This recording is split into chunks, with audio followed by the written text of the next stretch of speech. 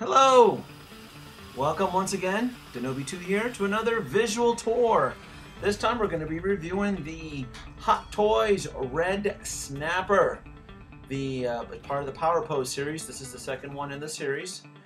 And I was not going to do a visual tour on this one, but since I saw that other folks weren't filming it in the daylight and showing how beautiful this figure looks in the daylight, I said, what the heck, it's a little bit late, but I think I can, do some justice and show what the colors look like in the daylight, since everyone else seems to be doing it inside their house.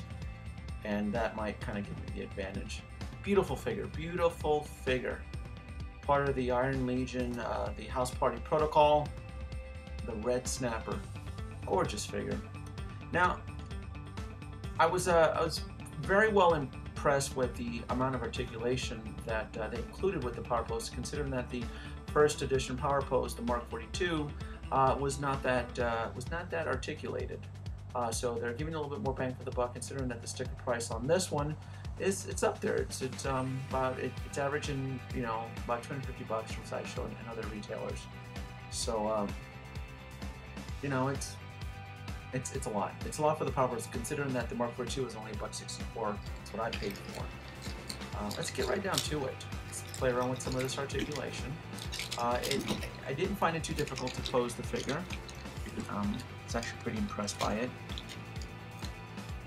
I like it. I was kind of blown away by this, and how detailed, and I mean for the Power Pose. Like I said, the only thing I can compare this to is to the Mark 42, which was released earlier, since this is the second one.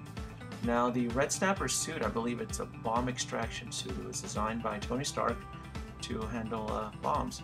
That right there is the light switch for the head. I was actually impressed that even in the daylight, the lights are still lit up. Back panel here snaps right off. That's actually pretty easy. On and off button. I love how the arc reactor glows. Beautiful. So what makes the Red Snapper Hot Toys figure so unique are the interchangeable parts. So if you happen to have extra Iron Man suits, like I do, you can mix and match parts. I found this part kind of pretty neat. And the creations that you can do are pretty interesting, since there is about 42 suits in the collection, and how Hot Toys will take our money. This is interesting right here. Check this guy out. Does he look familiar? Well, heck, he should. It's the Peacemaker suit. Yes, paint him in yellow. It's the exact same figure. That'll be another $250. Cha-ching. Yes, this is what I'm talking about, guys. The out of controlness of Hot Toys. Now, it's not a bad thing, but I mean, for crying out loud, it is the Peacemaker. Just paint him in yellow. Another $250. I'm assuming it'll be another Power Pose figure, but my God, talk about getting beat up on the wallet here. Oops.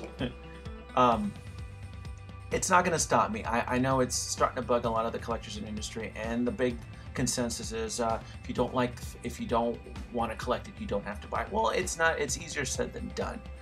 Does this guy look familiar? Well, hell, he should. It's a Southpaw. Paint him in gray. Boom. Another $250. Actually, no, probably $300. Yeah, you see those dollar bill signs starting to come in now? Yes, if you want the complete collection, 1 through 42, you will pay. Thank God there's not a version of this guy with the two arms. Oh my goodness.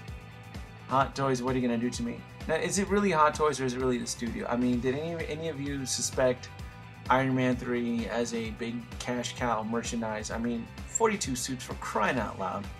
That's a crap load of suits to collect, and I'm sure they strategically did that on purpose. What do you guys think? I keep using the phrase out of control, because it really is, and I'm not gonna stop collecting. I really am not. I love Iron Man, but maybe pace it out a little bit, slower. Bury myself in more payment plans. I don't know. Like, subscribe, leave your comments below. Let me know what you think about what I discovered. And then go ahead and turn off this little light here. Thanks, guys. Hope to do another one.